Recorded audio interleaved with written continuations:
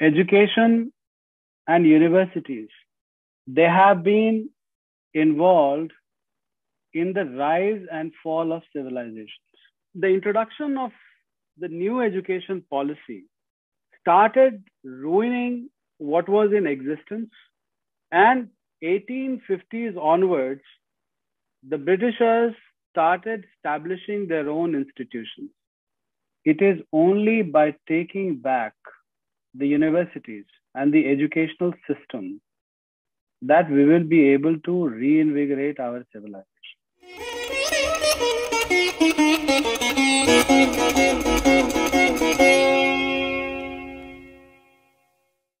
In terms of the challenges, I want to discuss one important matter. I do not know how much it has been discussed, but I personally think that this is something which has been impacting the Indian knowledge system in the universities in India on a big scale. And right away, I would actually want to dive into the consequences of colonization, because it's basically colonization which first ruined the teaching and the pursuit of these knowledge systems. And then once the political independence was achieved, these knowledge systems have not really been able to find their way into the Indian university system in a very big way. The process has started. We have started doing some work in this area. But I personally think that, the consequences of colonization have to be understood in great detail in order to basically re-entrench these knowledge systems into the curriculum in Indian universities. I have not been following the lectures, so I do not know, if the landmark decision of Macaulay in 1835 has been discussed or not. But that was the period when there was a decisive direction which was given to the colonial rule. Before that, as many of you would know, in 1784, Asiatic Society had been established in Calcutta. And the reason for establishing that society was because the Britishers wanted to understand India, its customs and traditions, in order to rule India as per the customs and traditions of the nation. This was an important principle in the earlier times. Interestingly, even the imperial Romans believed in this principle. So what they were doing was something not in contradiction to their culture or their aspiration. So the translations that began in 1784 of the Indian text, that was basically undertaken to help the imperial nation, which was Britain at this point in time, to understand India in order to rule it effectively. This fact is known to a lot of people. But what is not known to a lot of people, including academics, is that these translations had massive impact and effect in the reorganization of the British culture, of the British society. It may be surprising to many of you that in 1800s, there was literally no democracy in England, none whatsoever.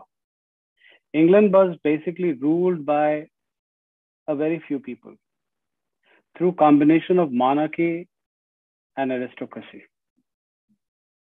In effect, what you had was that there were very few people ruling the many, and the many literally had no voice or participation in governance, because of which there was mass scale oppression of the people who did not have any voice. You will also be surprised to know that education was available to only very few people, to people who belonged to the class of clergy and to people who belonged to aristocracy. It was not available to the masses at all. In fact, the movement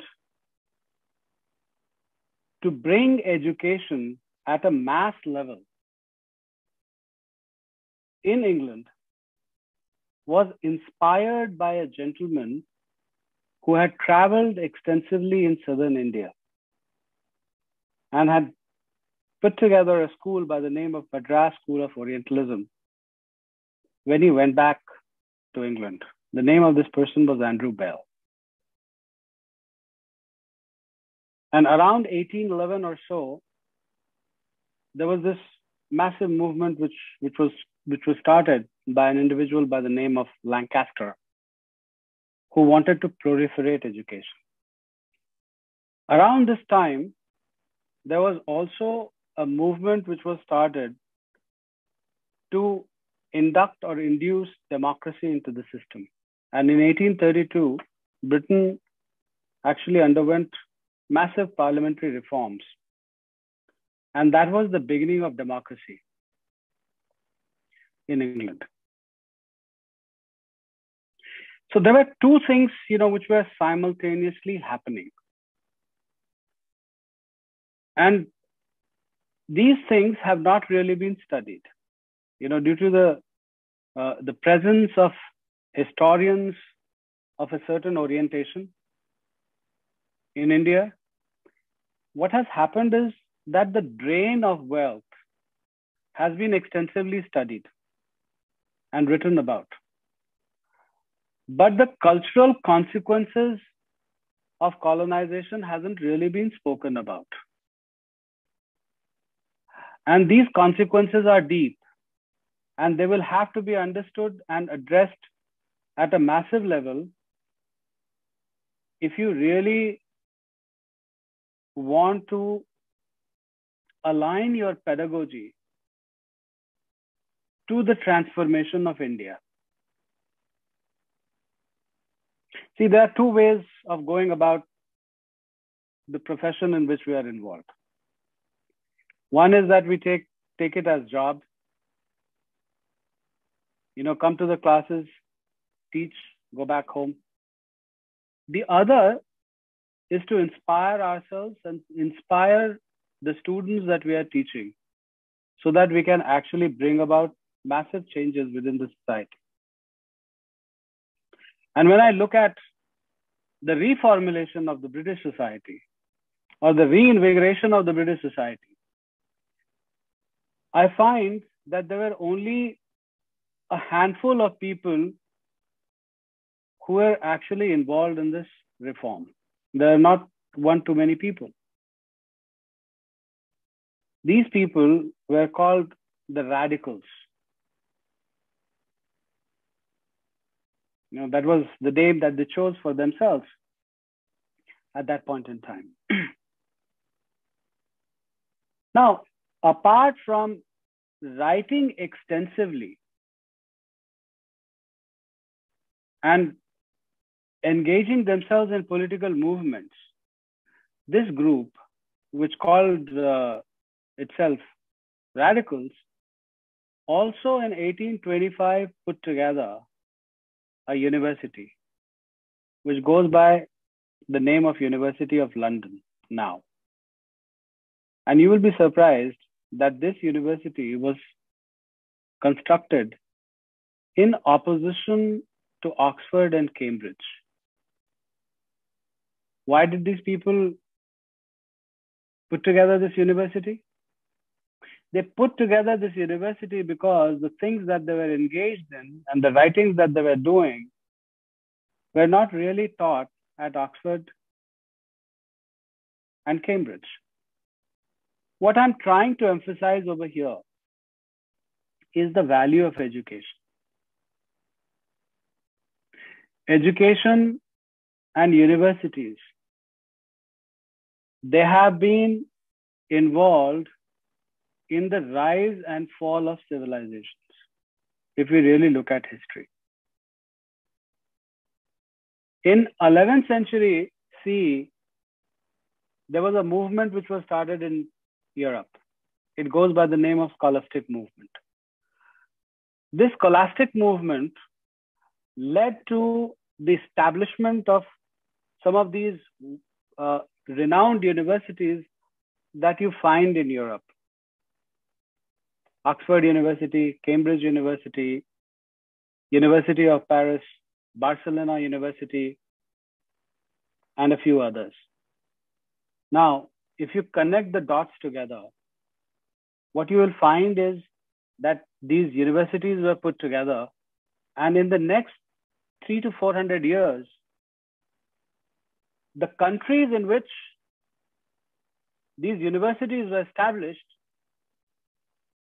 they started rising, and they started rising big time. Similarly, when you look at the situation in the United States, most of the well-known universities were actually put together in 1600s and 1700s. And within a span of 300 years, United States began to become a world power. Conversely, it is in 12th century, or rather at the close of the 12th century, when universities in India began to get destroyed. And I think when something of huge significance in terms of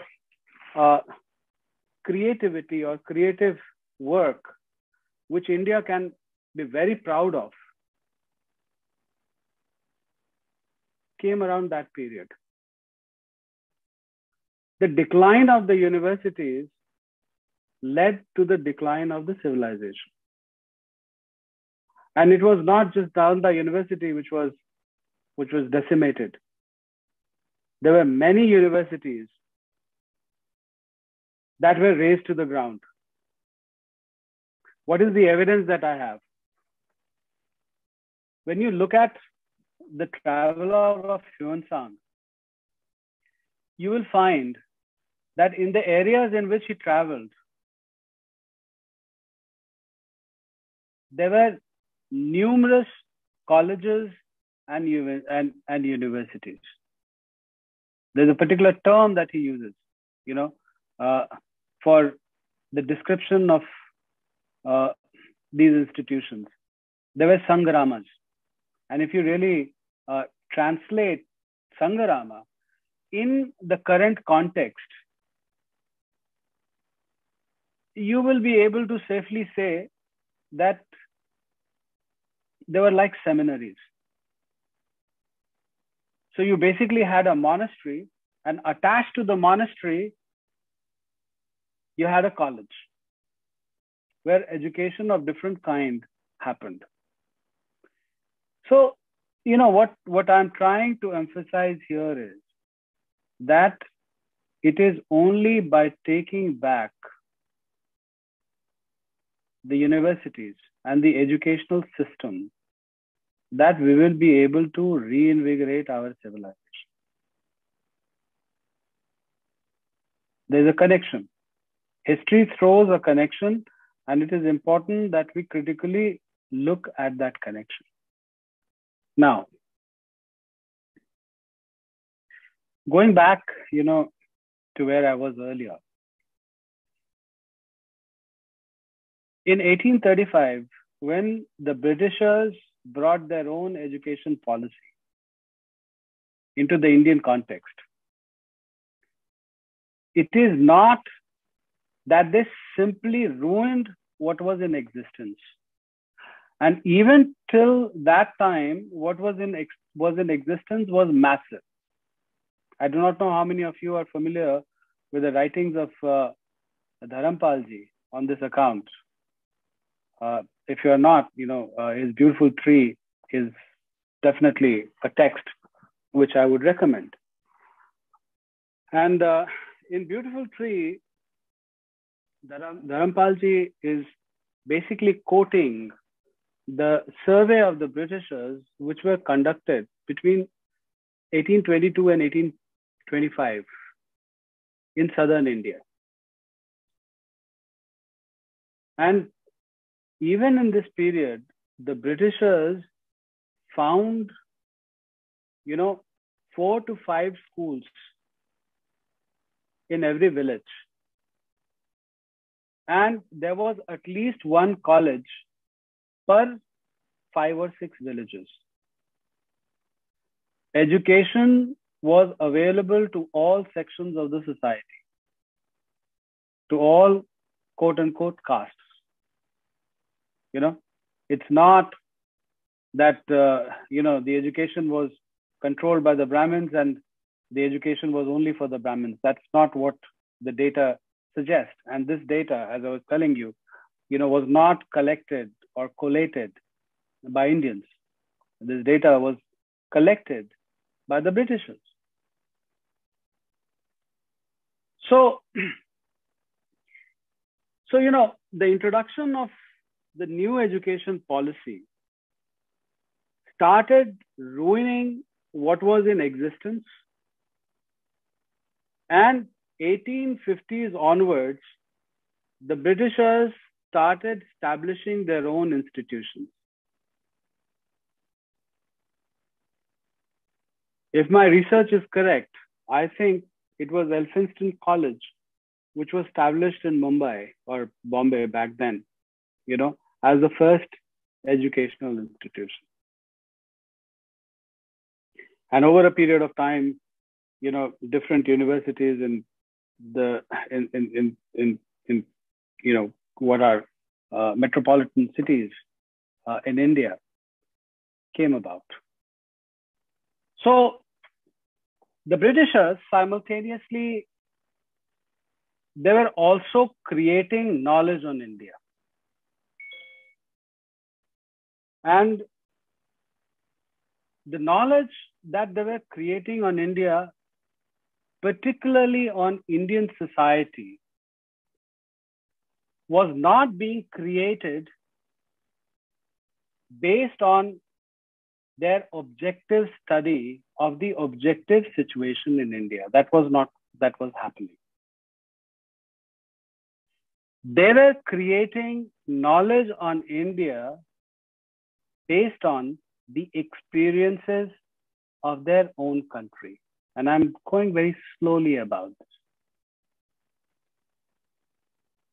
As I mentioned earlier, Britain was a class-based society in 1800s. And it was such a kind of a society in which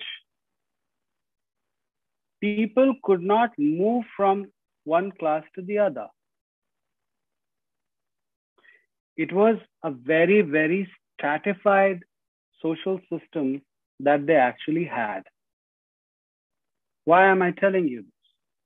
The reason why I'm telling you this is that when they started writing about castes in India, or the relationship of quote unquote castes in India, they were not talking about what really existed on the ground in India. They were actually projecting their class experiences onto the Indian context. This is what they were doing. And they were creating narratives on India. These narratives, which were getting created in Britain, were getting funneled into the Indian education system. it became part of the pedagogic narrative. And over a period of time, the falsehoods that they fed to us, they became our realities. This is just one part of the story. First, they created the narrative. Based on that narrative, later, they started bringing structural changes in India.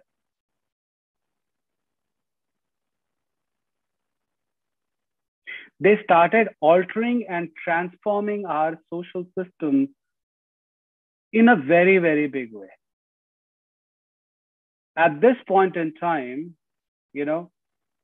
anyone who's sensitive enough will be able to understand that the Indian society has become deeply hierarchical and oppressive. That is the reality that we have in India. That is the reality that we find on the streets. That is the reality to which most Indians are actually subjected. Did we civilizationally behave in this particular way? My study suggests no. This was not the reality. The reality was something very different. However, through the educational institutions that they created and the alterations that they brought about in the society, our society has become completely transformed. And in fact, if you look at the current social system, if you look at the current social reality, it will match with the narrative that they had generated. But this reality is an outcome of that narrative. This reality does not precede the narrative. This is something which we really need to take into account. I'm talking about the consequences of colonization. So there are two things that I've already touched upon. One is that the colonial narrative found its entry into our educational system. As time progressed, it gathered a certain momentum. And post-colonial and post-independent India has not done anything of significance to basically alter or reduce the momentum. It has become a juggernaut. It started rolling and it continues to roll. How are we going to stop what began in 1800s? It is only through critical examination and a massive critical examination of what really has transpired during the colonial period that we will first understand what happened and then undo the damage that has occurred. The impact of colonization, unfortunately, it's most on the psyche of the colonized. That is where the maximum damage happens. And if you look at post-colonial literature, there are three consequences of colonization in the colonized. Sorry. It produces inordinate amount of inferiority complex, shame, and guilt.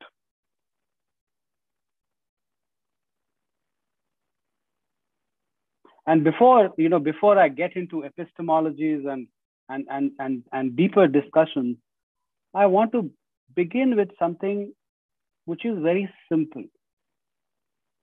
Let me talk about the inferiority that we as civilization, we as a collective have towards languages. Most of us, at some level,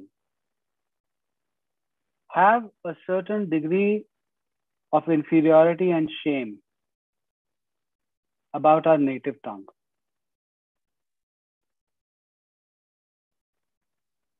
Most of my education happened in Delhi University. And when I survey the scene, I remember very vividly, and I do not think that the situation has changed today, even. The students who studied Sanskrit and Hindi were not considered cool, or they were not looked up to. You know, their peers derided them explicitly or implicitly. That is the reality. And I think the reality continues.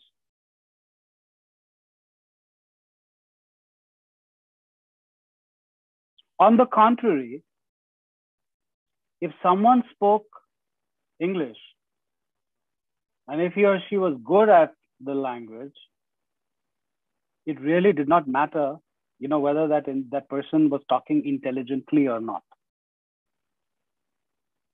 The person was considered intelligent.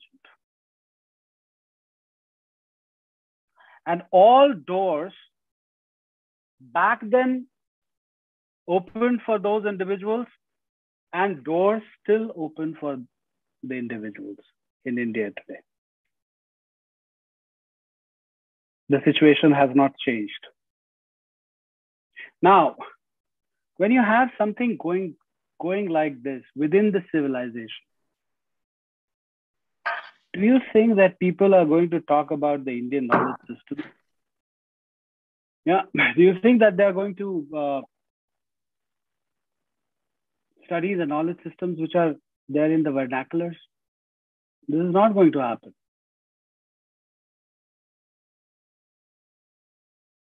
So there is, at the civilizational level, this inquiry needs to happen. When I go back to India, and given that Hindi is my mother tongue, my native tongue, and I'm very fluent in Hindi, I'm also very fluent in my dialect. I like to have conversations with people in Hindi. But the moment they get to know that, that I'm living in the United States, people want to have conversations with me in English. The language has become a matter or reflection of civilization. There's this intellectual by the name of Albert Memmi.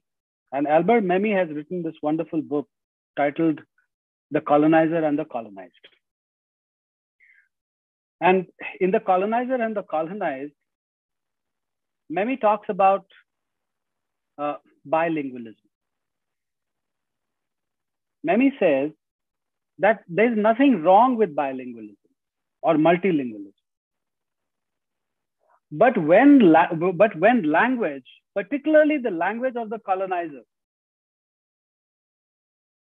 begins to acquire a particular status and begins to supersede all the different native languages, then there's a problem.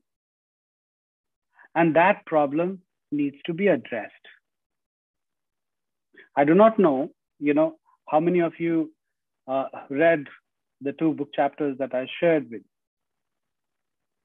In both the chapters, I've quoted Benjamin Whorf.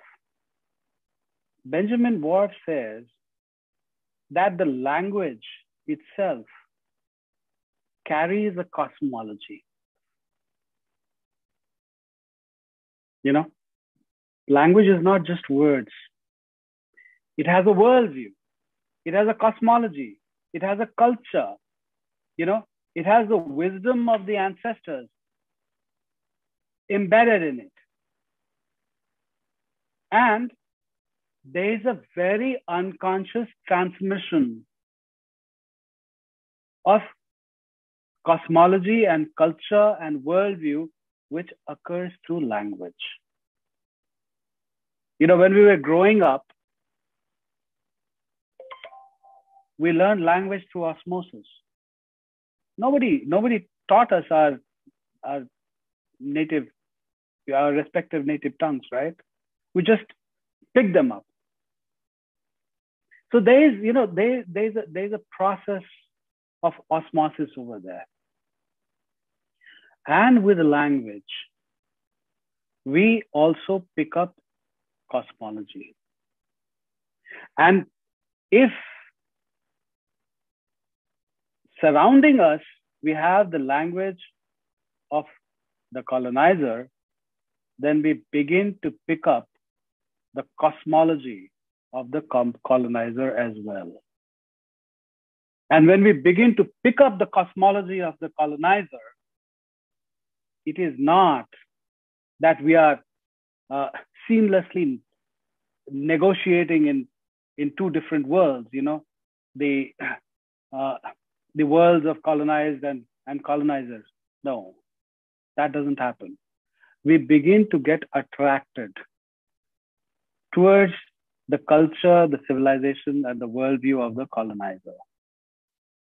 And more we get connected with that, more disconnected we become from our own traditions, culture, traditions, and so on and so forth. Now, you know, this is a massive challenge that we face. And I think that is also the reason why I'm pretty much sure that a lot of you will have a lot of difficulty about talking to your peers or your colleagues about the Indian knowledge systems. You know, there is a certain kind of conscious or unconscious uncivilization which is associated with the Indian knowledge systems. There's a certain kind of savagery, conscious or unconscious, which is associated with these knowledge systems.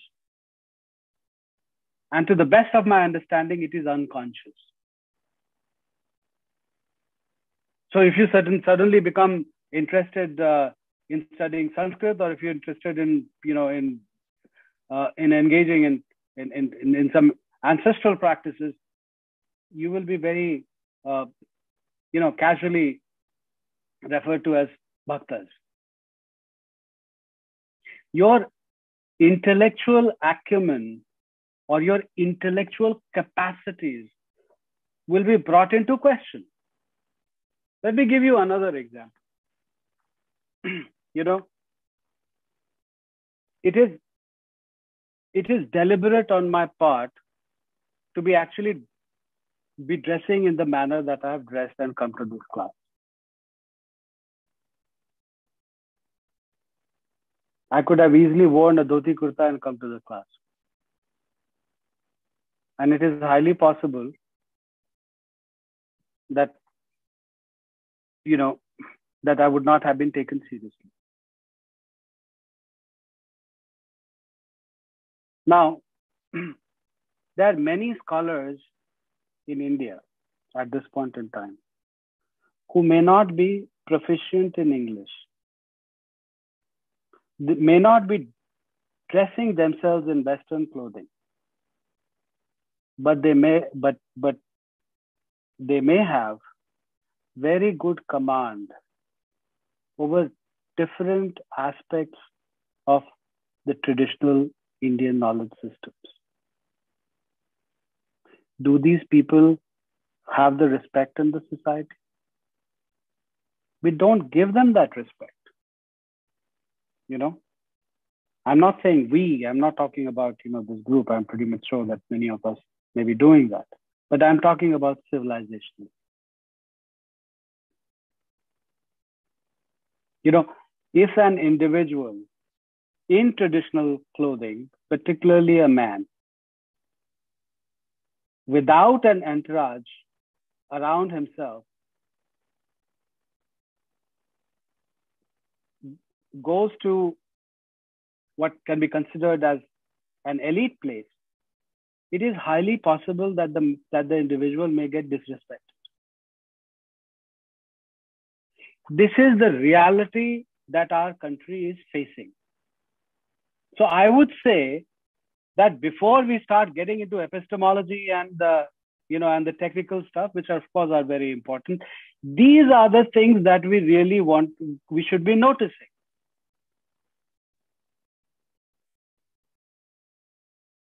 And more than noticing what is going on in the society, it becomes extremely pertinent and imperative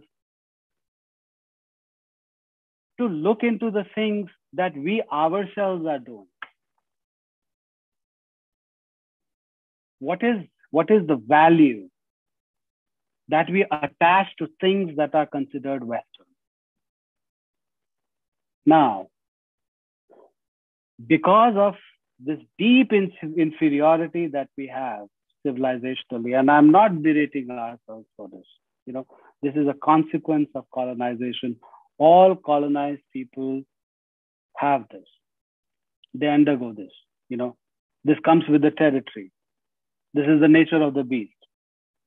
Colonization worldwide has created inferiority complex, shame and guilt among the colonized.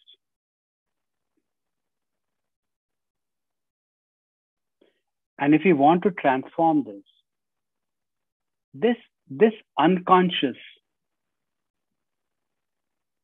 thing, which is running inside our being, first will have to be made conscious and then changed. Because if we do not change this, then what happens? What happens is that whatever gets generated in Western universities, that becomes putative truth, which gets uncritically swallowed by us.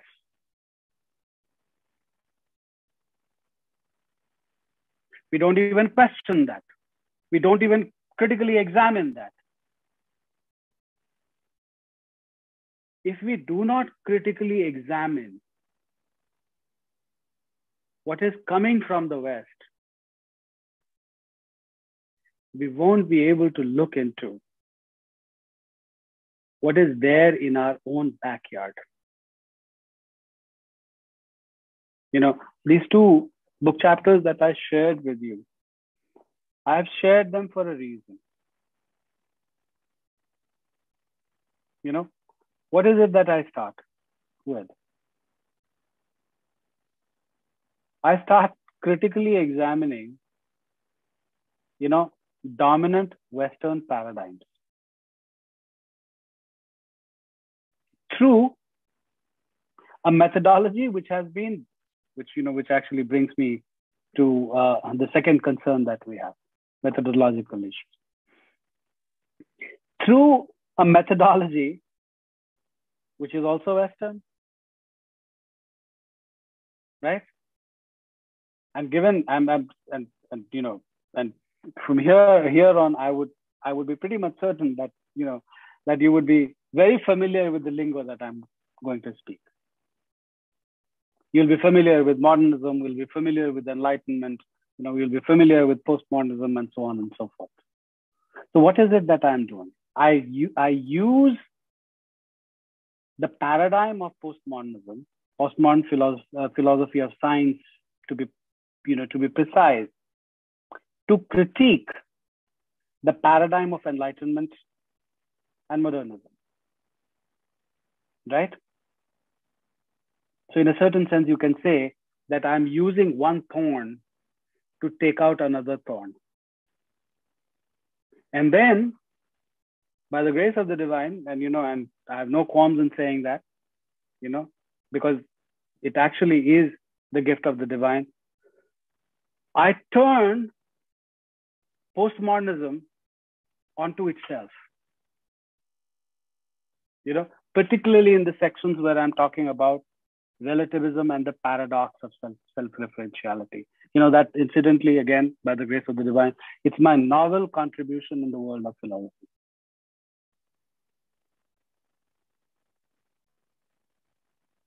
When I apply postmodernism on postmodernism, there's something wonderful and peculiar that happens.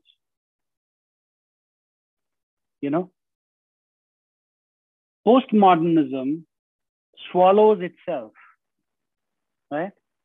But when it swallows itself, I am not using to bring up or uplift the paradigm of modernism or enlightenment. That is not what I'm doing. What I'm showing in those two pieces is the complete collapse of binaries, true, false, right, wrong, and so on and so forth. And through that, I open a new door into looking at Indian epistemology. So what did I do? I used one thorn to take out another thorn and then threw both the thorns away.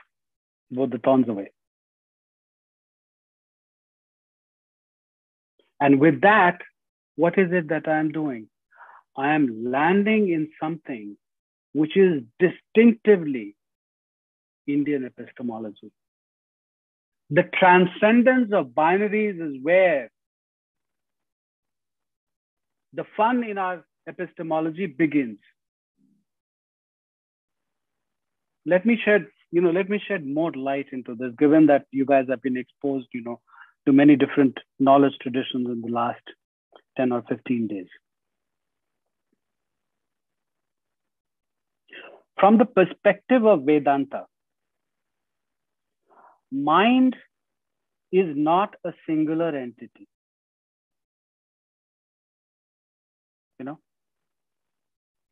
Mind has 4 different aspects to it. Mind has chitta, mind has manas. In fact, it is not even called mind, it is called antahkaran, and an inner instrument of perception. It has chitta, which can be loosely associated with unconscious or subliminal mind. You have manas, or that aspect of mind which is attached to sense organs. Then you have buddhi, which is the discerning faculty within you. And very closely associated with buddhi, you have ahankara, the ego principle or the principle of self. And between buddhi and ahankara, there's almost a reciprocal relationship. Now look at this, look at how logical this whole system is. When you are making a discernment,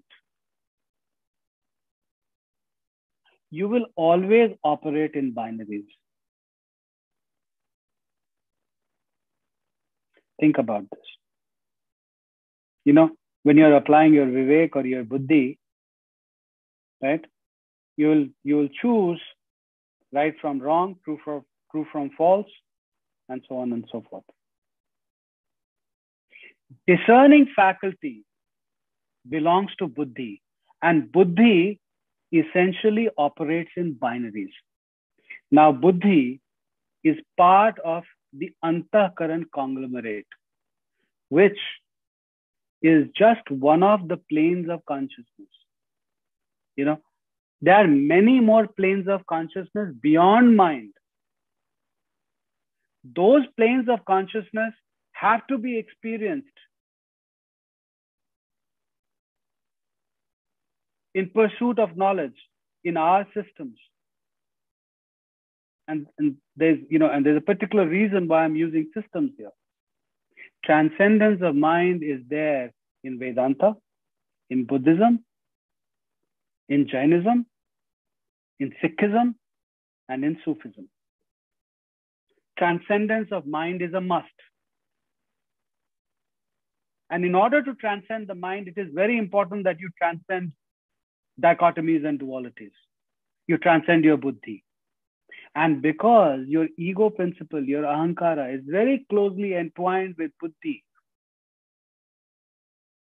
as you transcend binaries and dichotomies, there's a profound suppleness which is going to come in your ahankara principle.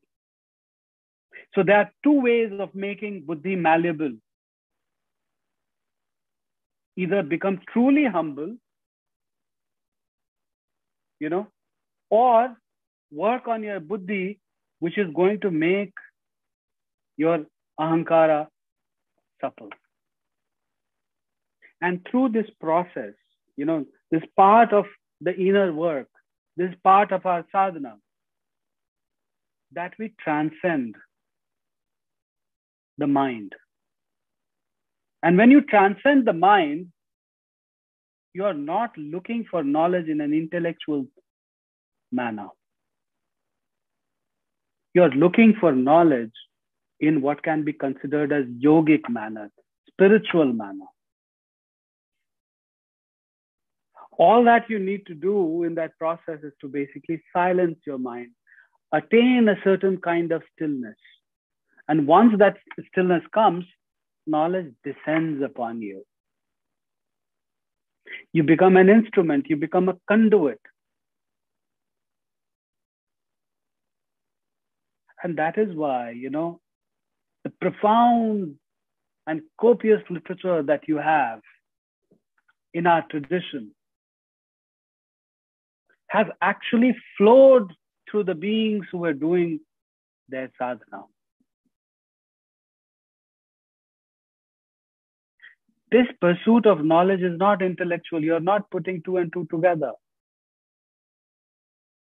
You're working on your being. You're engaging in psycho-spiritual practices. As you raise yourself, knowledge descends into you. You become a scribe of the divine.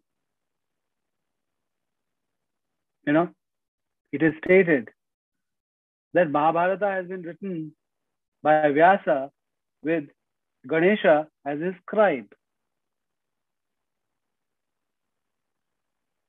The Westerners are not able to wind their head around this, that one individual could actually write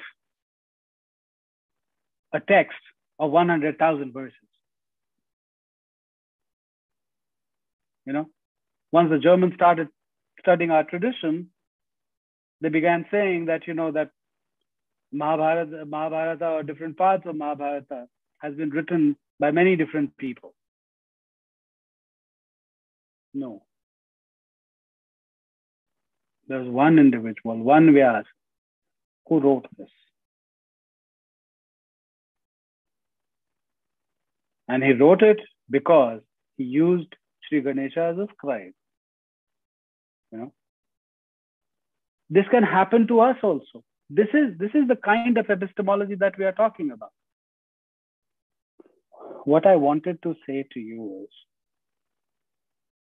that there's a profound legitimacy. There's a profound legitimacy to our own systems. And we can only open ourselves to these systems if we do our inner work, which will also involve critically examining the consequences of colonization.